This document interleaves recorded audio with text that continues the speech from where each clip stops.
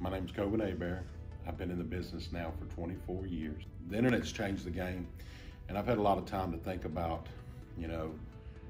I guess the goods and the bads of the internet, but I guess one of the things I can say for me and for a lot of other salesmen is sometimes, when the internet was first arriving, we were fearful of it because we really didn't understand where it was going to evolve to or what shape it was going to take.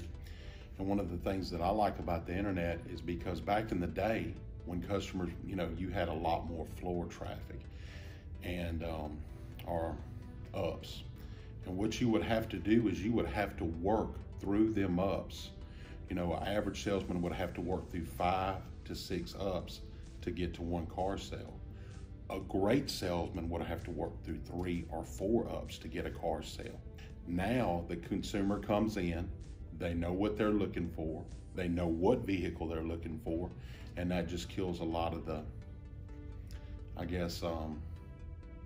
unnecessary time, and also it kills through a lot of your and I don't want to say it's wasted time because it's not, but it makes your job more effective because you can help them because they know what vehicle they're looking for, and that's a big plus. One of the things I've always learned is everything's a trade-off, and I guess when I was younger I would look at it as a trade-off as a bad thing, but when you say everything in life is a trade-off, that's not always a bad thing, and that's one of the things that the internet gets rid of is how many people you have to work through to get that one sale. When Walker, of course, bought out All-Star and they started really acclimating the internet real hard,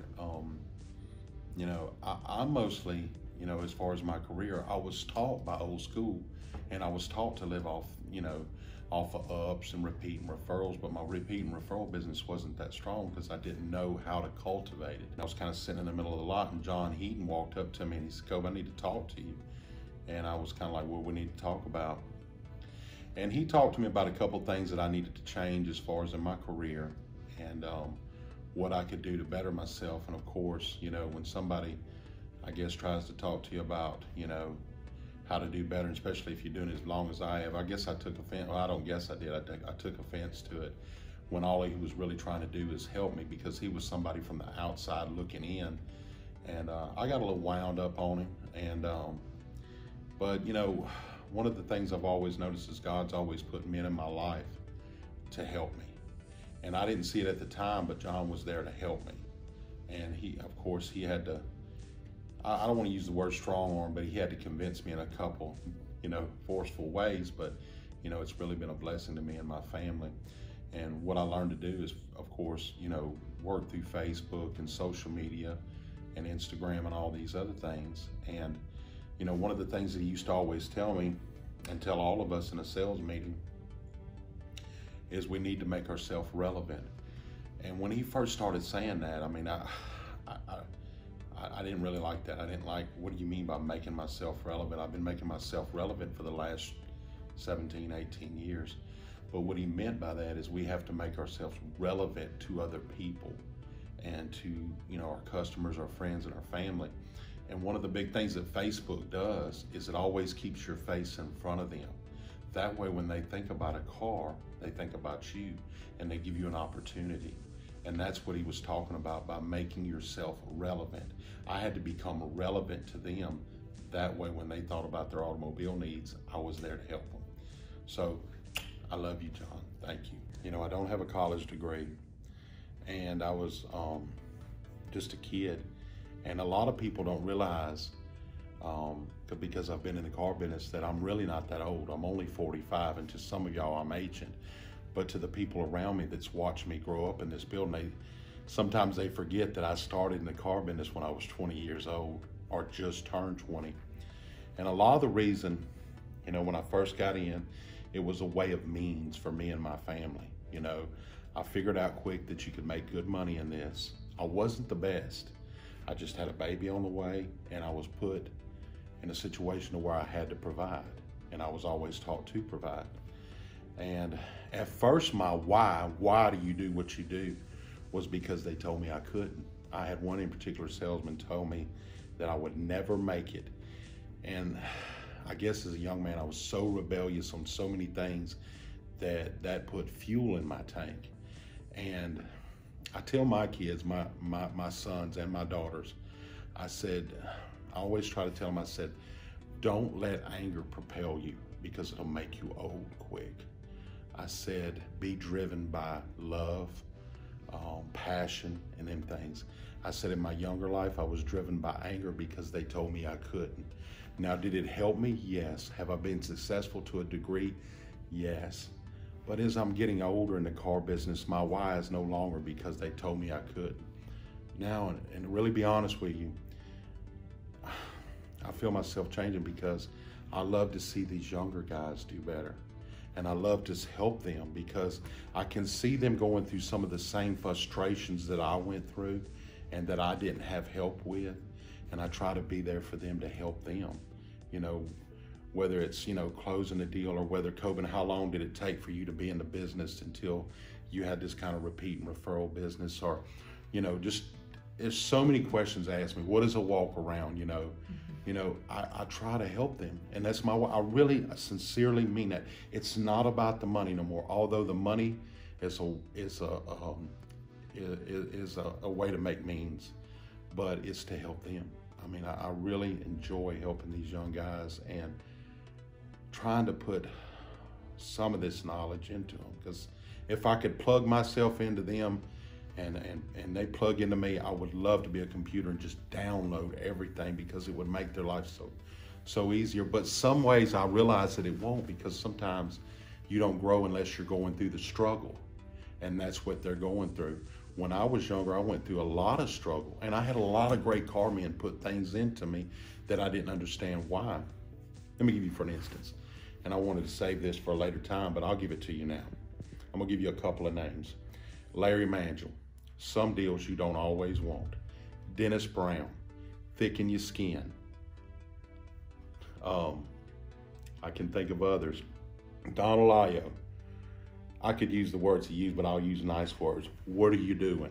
Where are you at? What's going on with you? Why did you do that? That was making me accountable.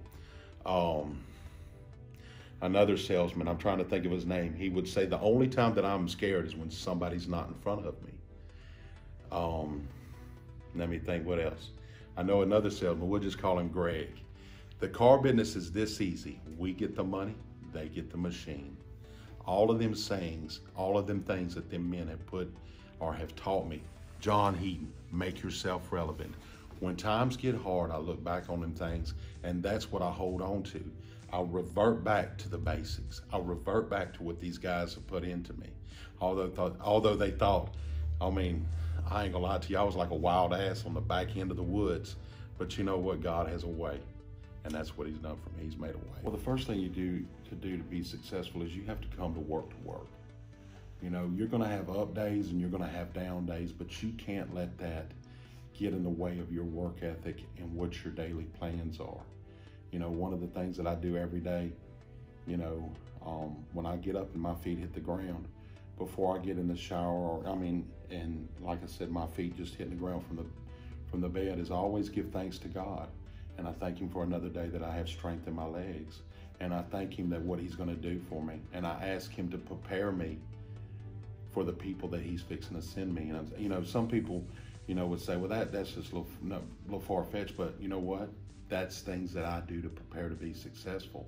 When I hit these doors, no matter if I'm up or I'm down, I know that one thing, and I mean this from the bottom of my heart, and I've realized this the older I get, that I'm here and I am representing Mr. Walker in everything that I do. And I'm not saying that for lip service. Every deal that I lay down, every dollar of gross that I make, I know that that helps keep the bigger picture going. And I always think about that on every deal and what I'm doing. Now, do I think about it every time? No. But when things get hard, I remember that. I'm here representing another man's name, and I want to make these people proud. And I want to do a good job, because I want this place to keep rolling, not only for me, but the younger guys, because there were people before me that did it. Another thing I prepare on is I always try to keep up, you know, with my task in the computer. I always try to send my quick pages, because I'm gonna tell you something, a lot of people say quick page doesn't work, and I hear a lot of griping about it, but you know what? I get 3 to 4 to 5 car deals a month by just telling people happy birthday, Hey, it's been 3 years since you bought a car. You know, that's deals that I harvest just by sending a simple 15 to 20 second quick page, and it puts money in me and my family's pocket. So that's just a couple of the things that I do to be successful, and I always try to be thankful. I don't want to get lifted up, I don't ever want to take what I have for granted, because like I said earlier, I'm nobody special. I'm just somebody that God shined his light on and God gave grace to. When I started in this business, I was just a poor kid, an uneducated poor kid. And I think somebody said this, I think in one of Sissy's videos, it said, and it kind of made me smile, that a good attitude and a good dispensation will bring you further than any education ever will. And I can say that's been that in my life. And success, the picture of success used to be for me. Now, when I say that I was just a poor kid and uneducated, doesn't mean I was stupid by far. I just didn't have a degree to go with it, but I had a want to and I had a drive. And like I said, and it's something that I wanted to prove people that I could do. When I was a young man, the picture of success was a nice home, big cars, money in my checking account, I guess material things. I mean, I'm not gonna lie to you, when I was young, I was driven by material. But you get a little older, you get a little wiser. That's not the picture of success for me anymore.